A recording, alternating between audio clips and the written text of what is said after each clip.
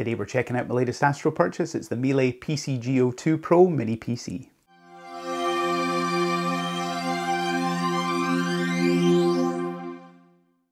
Hey folks, my name's Steve and welcome to Scotia Astro. It's been a while since my last video, but the weather up here in my part of the UK has been absolutely abysmal this year, or to use a good Scottish word, it's been minging. Anyway, I'm living in hope of a better autumn season, and so I'm in the process of dusting down my rigs and getting some new imaging trains together so I'll be ready to hit the ground running. While I'm still a keen user of the ASIAIR units from ZWO, some of my solar and planetary rigs are kitted out with cameras and gear from other manufacturers, so I also rely on a range of mini PCs to control my imaging sessions. Here's the latest one that I picked up from Mele, which is a popular brand in the world of astrophotography, and for good reason. In this video I'll go over some of the Astro specific specs, the reasons behind picking it, how I use it with my rigs, and why it might suit your needs too. I'll drop links in the description below the video to this model and some of Mele's other popular options, as well as any other gear that I mentioned, so go and check that out if you're interested in picking something up for yourself.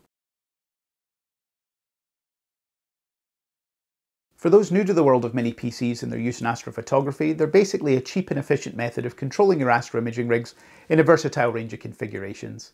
You can find them being used in deep sky long exposure astrophotography, as well as short exposure lunar and planetary imaging, and even video and live stacking platforms in EAA or electronically assisted astronomy. Their compact size and relative budget pricing make them a good choice for streamlining your astro imaging sessions. If you've ever tried shopping for a mini PC, you'll know just how many models are out there. The range of specs and configurations can be confusing for those new to the hobby, but there's a few reasons why I chose this Mele over some of the other models. The first and most obvious is its size, or lack of size. It's tiny. Weighing in at just 180 grams, this unit will add negligible weight to an imaging train, which is important in maintaining balance and staying within mount capacity limits. In terms of dimensions, it comes in at around 14.5 centimeters in length, 6 centimeters in width, and a depth of just 2 centimeters.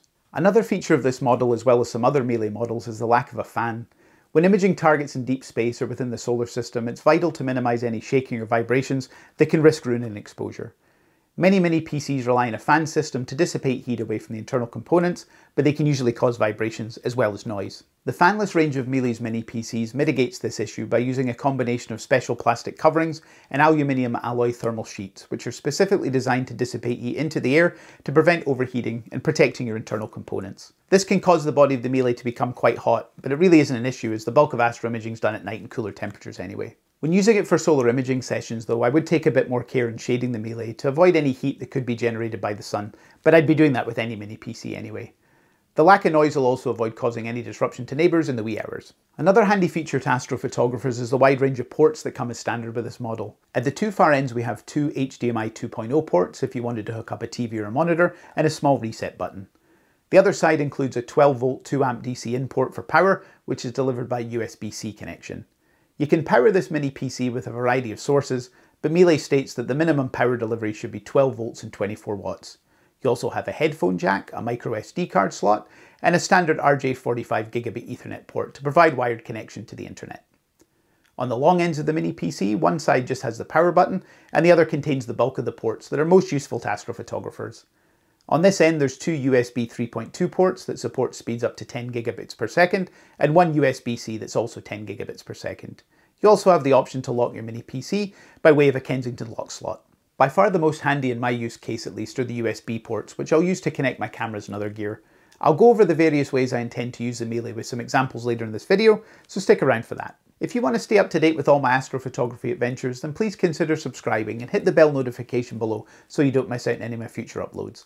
Thanks very much for your support, it really helps my channel to grow. Let's turn now to what's under the hood of this mini PC and see the internal specs and their benefits in regards to astrophotography. This Mele PCG02 Pro is built around a newer generation of processor, which is the 12th generation Alder Lake N100, and it provides 4 cores and 4 threads of computing power with a 3.4 GHz clock speed. RAM's provided through an 8GB single channel version running up to 4266 MHz, but it's hardwired into the board so it isn't upgradable. In terms of storage, my version comes with 256 gigabytes of eMMC storage, so not SSD speeds, but I'll come back to this later in the video. You can also get this mini PC with 128GB or 512GB options, but like the RAM it's not upgradable, so you need to be clear on which model's the best fit for your use case.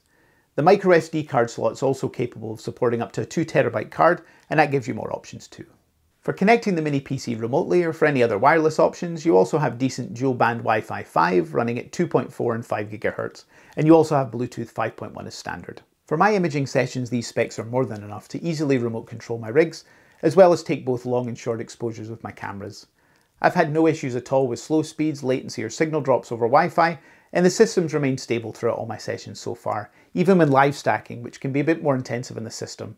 So a big thumbs up for performance and reliability of this unit. There's also the option to use a range of operating systems with the Mele. My version was preloaded with Windows 11 Pro, but you can also install others like Linux. When running a unit like my ASIAIR, I'm limited to its software only, as well as only ZWO products. But the beauty of a mini PC like this one is I can load mostly any operating system and programs that I want on it. This opens up the field to using a wide range of gear to add to your Astro arsenal. Don't get me wrong, I love my ASIAIR to be sure, but it's also nice to have the option to expand beyond the world of ZWO at times. Finally, we come to a big treat, in the often expensive world of astrophotography at least, and that's its price. This wee thing's an absolute steal, and I got mine for around £150 on Amazon. This unit and most of the other Mele mini PCs regularly go on sale or have discount codes included in the UK and other regions, so you can go grab a bargain by checking out the links in the description below this video. For its price to performance ratio, as well as its adaptability, which we'll cover in the next section, this thing's hard to beat, in my opinion at least. So how have I been using my Mele mini PC?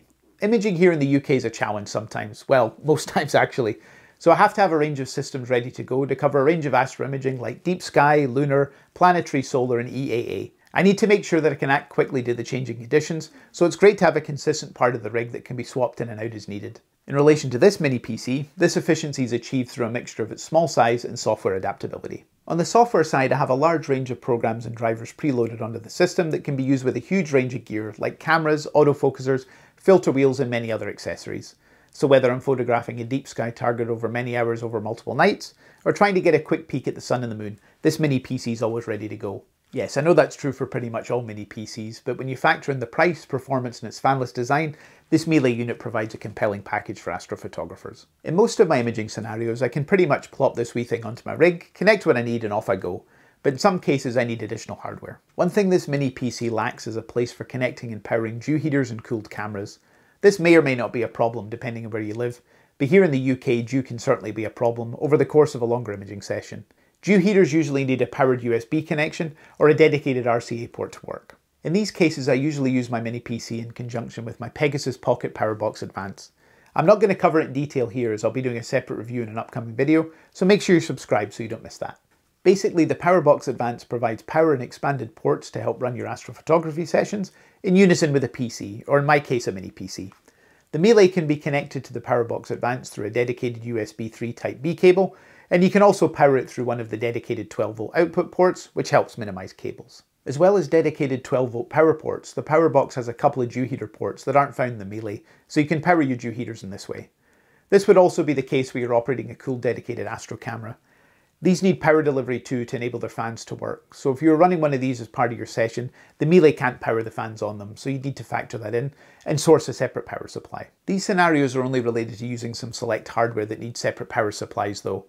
When using my rigs for lunar, solar, planetary and EAA sessions, or deep sky imaging without a cooled camera, this Mele mini PC works great on its own, and it doesn't need any other hardware like the Powerbox. I also find that the USB ports in the Mele are plenty for just hooking up a small planetary camera for a quick imaging session. The small size of this mini PC gives me maximum flexibility when connecting to my range of imaging rigs. It's certainly light enough where you can easily attach some command strips to it and stick it wherever you need to on your rig. This works great, but for a more secure connection, I typically connect my Mele to my Losmandy or Vixen plates directly using a range of excellent adapters from Buckeye Stargazer. You simply screw an adapter plate onto the mini PC itself and then screw this to the corresponding adapter. I use the Vixen and Losmandy ones, and there's even a handy adapter to attach to my Ioptron Tri-Pier. I'll link to Buckeye's website in the description below, so you can go find the adapters that work for your rigs. So I've been singing its praises so far, but are there any downsides to using this mini PC, especially in regards to astrophotography use? Well, yes there are, but they're only minor niggles which can be overcome in a variety of ways. In terms of ports, as I already mentioned, the lack of powered USBs or other powered ports like 12-volt outputs, or even dew heater ports may be a problem in some use cases. To get over these humps, you'll probably need to invest in additional hardware like powered USB hubs, dedicated power supplies, or complete units like the Pegasus Powerbox. In cases where you don't need to power any of your gear though, this isn't a problem at all, and this mini PC can help your astro imaging sessions in many cases as a standalone unit. Another aspect which might put some folks off is the issue of not being able to upgrade the internal storage or the RAM. Again, this depends what you're using your mini PC for. On the RAM side of things, I haven't had any issues at all with the inbuilt single channel 8GB version. This obviously isn't a mini PC that you'd be running PixInsight and Photoshop on to process and edit your images. It's not what it's designed for. Also, the internal eMMC storage might be a stumbling block for some users. In my case, I usually like to store my images on a dedicated external SSD anyway, so I can get around this on the Mele. I connect my Samsung SSD direct to the USB port in the Mele and I have my images saved there ready for download later. I keep the eMMC internal storage free to run Windows and my other software, and this has worked flawlessly for me. Despite the additional investment in a dedicated SSD, which have become much cheaper these days, it's something I can certainly live with. As I covered earlier, you have a bit more flexibility in choosing your preferred internal storage before you buy anyway, so it's not as much as a deal breaker as a RAM may be. Also, it's worth bearing in mind that other fanless models in the Mele line do have the option to upgrade your internal storage, so it's worth having a look at all the models to see what best fits your needs. Finally, the amount of heat that you can get, especially during solar imaging sessions, means you need to take a bit more care in where you place this mini PC in your rig. Shading it from the sun's powerful rays is really the best way to go, but this could be said for any mini PC that you use. I think it's just a bit more pertinent in this case due to the way the heat dissipation works. Better safe than sorry. So that's my wee look at this awesome mini PC from Mele. It's been a pleasure to use and I'd highly recommend you pick one of them up for your astrophotography rigs. The form factor, price, performance and flexibility are certainly hard to beat. If I'm able to get my hands on any other models from Mele, I'll certainly do a comparison video, so if that's something you'd like to see, let me know in the comments section below. Also, please share what you use to control your Astro rigs in the comments. I'd love to hear about everyone else's experiences. So thanks for tuning in and I hope you found this useful. Take care of yourselves, have a great day or night wherever you are in the world, and clear skies to you all.